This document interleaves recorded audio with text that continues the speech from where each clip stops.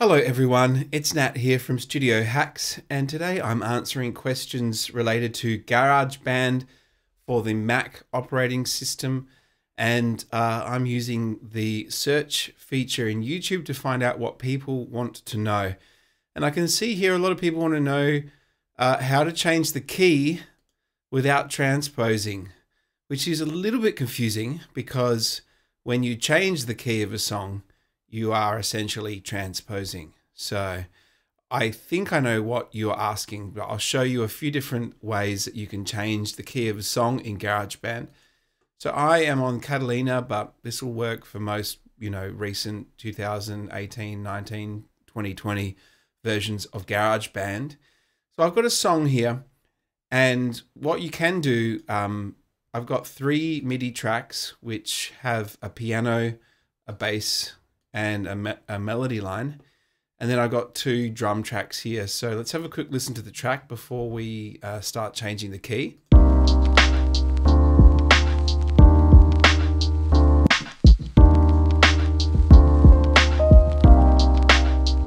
So what you can do, if I click on this first piano track and open the editor, so I can use this scissors icon on the top left-hand corner, or use the E shortcut to open and close the piano roll, or it's also called the MIDI editor or just the editor. I can also double click on the MIDI region there. So there is the traditional way to transpose is down here on the editor. You've got the region and the notes. So under the region, you can actually transpose this. Each one of those increments is a semitone. So if you're on a piano, the semitone is just the next note up, whether it's a black note or a white note. So let's have a listen to what that's done.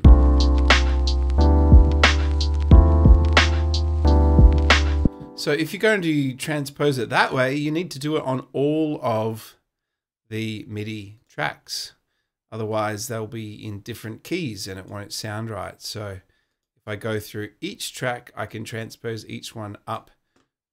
I think I did 2 tones. Yeah. So now let's listen and see if that matches.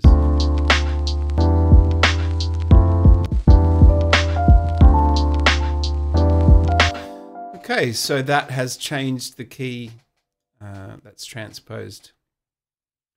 Now I want to actually take that back. So that's one way of doing it. That's the traditional way of transposing a track. Let's see if they match up now. Yeah, they match up now.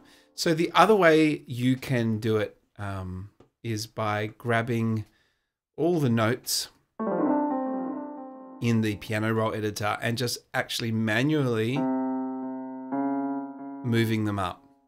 And you have to select all the notes. So I've actually got a loop going on here. So I only have to select the 4 bars of that loop.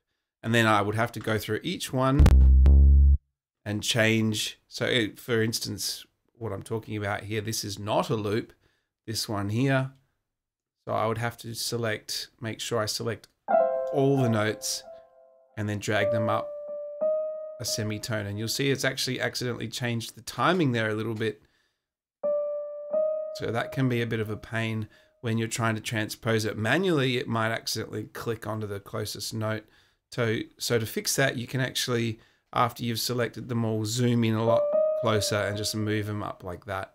So now we should be 1 tone higher.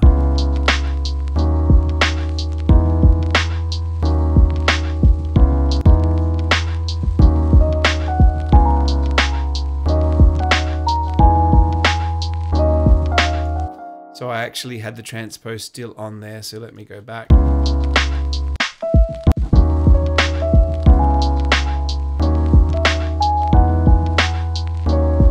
Okay, so I'm going to undo what I just did there, try and get back to where I was. I'll just make sure that transpose is off on all these tracks. Turn that transpose off. We should be back to the original key. Nope.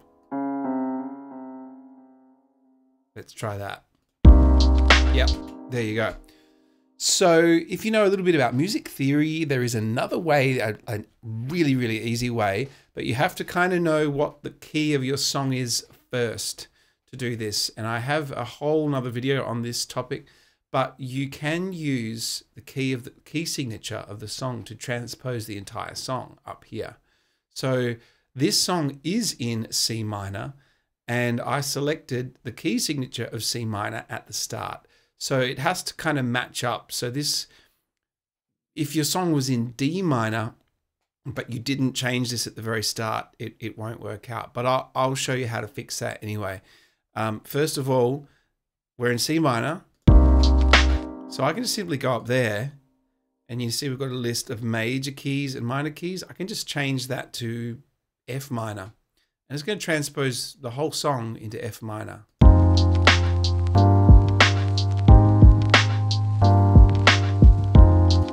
Now, bear in mind, it will only change the software instruments and not the drum loops or anything that you have. If you've used melodic Apple loops from the loop library on the right-hand side here, so these loop library, just wait for this to open. If you've used any melodic audio loops, I'll just wait for this to catch up with me. There we go. If you've used any melodic loops from over here, from the Apple Loops library, they will actually change the key when you change this one here. It will warp the audio. So let me see if I can find an example of that. I'll just type in C minor here. Well, let me just try anything really. I'll try lead. See if I can find something. I'll drag, actually, I'll just wait. I'll pop that back to its original key. And then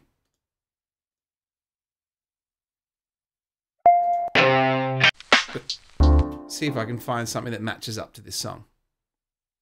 I think that's in C minor.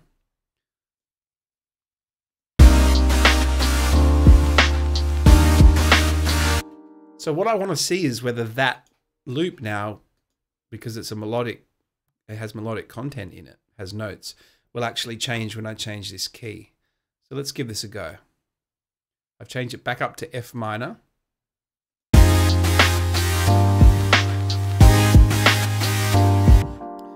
So it has actually changed key. Now, bear in mind that if you change the key too far up or down, some of these warped audio tracks might sound a bit funny. So that's one thing to bear in mind. So if I change this back to C minor, here is a little quick trick. If you, let's say our song was in D minor. I'm just going to delete this track. So I'm going to manually go and pop my song into D minor. I'm going to pull these notes up. That's now D minor. I'm going to grab these. D minor. Grab these.